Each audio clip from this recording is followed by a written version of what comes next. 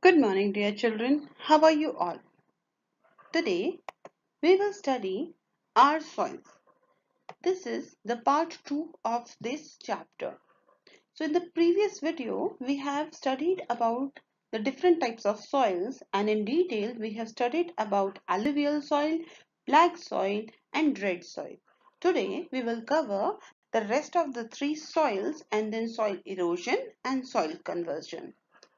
So, let's start. Laterite soil.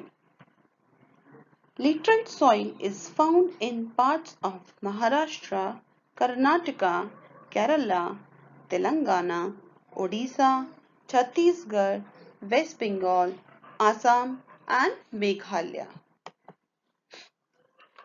It is formed when minerals are washed away from the soil due to heavy rainfall. So when a lot of rainfall is there and if the minerals, important minerals are washed away from from the soil, then laterite soil is formed. If the soil is properly manured, that means if we provide proper manure and fertilizers, we can grow certain crops like tea, coffee, rubber, coconut, and fruits can also be grown in this crop. Next comes the mountain soil. Mountain soil is found on the hill slopes in Jammu and Kashmir, Himachal Pradesh, Uttarakhand, Sikkim, West Bengal, and Arunachal Pradesh.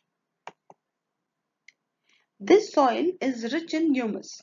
Humus is actually the dead plants and leaves which remain in the soil for a very long time and thus they form fertilizers. So when a plant dies or the dead leaves are fallen on the ground, when they remain in the soil for a very long time, they decompose and that decomposed material is very used as fertilizer. The crops which can be grown on mountain soil is wheat, maize, fruits, coffee and tea. The last kind of soil is desert soil. Desert soil is found in Rajasthan and Gujarat. This soil is sandy and infertile. Sandy, you can understand the soil which is available in the deserts. So it is a kind of a sandy texture. So as a sand is there, so in desert soil, the desert soil is similar to sand, and it is also very infertile. If there is availability of water, some crops can be grown here such as wheat, millets, barley, pulses and cotton, but only when water is available there. Now we will see what is soil erosion and then we will see soil conservation. First of all, let us see what soil erosion is. Soil erosion. When the topsoil is removed by rainwater and strong wind, it is called soil erosion. So, when there's a lot of rain, heavy rain and strong winds blow, so with that strong flow of water or wind, the topmost layer of soil, which is the most fertile, gets washed away and this leads to soil erosion. Because of soil erosion, the soil becomes infertile. So we should prevent soil erosion and there are some measures to prevent some soil erosion that are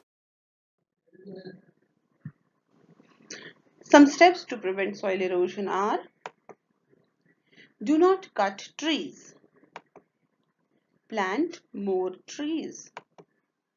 Do not keep the fields barren. Barren means that we should not leave the fields without any crop. We should cultivate some or the other crop in the fields.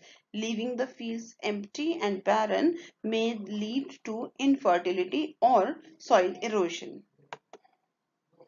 Stop overgrazing of land.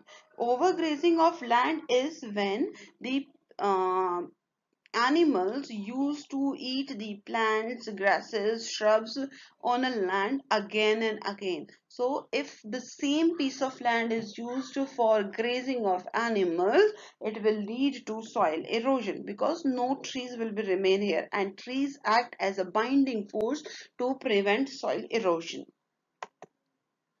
Use manure and natural fertilizers instead of artificial fertilizers. So instead of artificial fertilizers here means the chemical fertilizers. So we should use manure, which is natural, and natural fertilizers like humus for the soil to make it fertile, not the chemical fertilizers. Hope you have understood the video. Thank you very much. Have a good day.